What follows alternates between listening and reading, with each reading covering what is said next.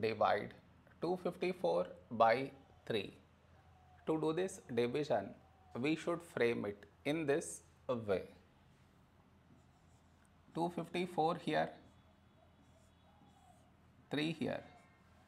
This is your step 1. Next, here we have 2, here 3.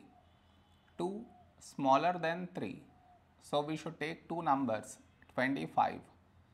A number close to 25 in 3 table is 3 8s 24.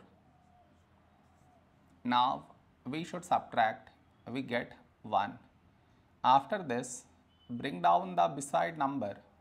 So 4 down, so 14. A number close to 14 in 3 table is 3 4s 12. Now we subtract, we get 2. After this, no more numbers to bring it down. So what we do is we put dot, take 0. So 20.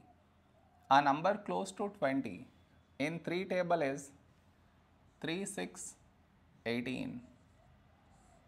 Now we subtract, we get 2.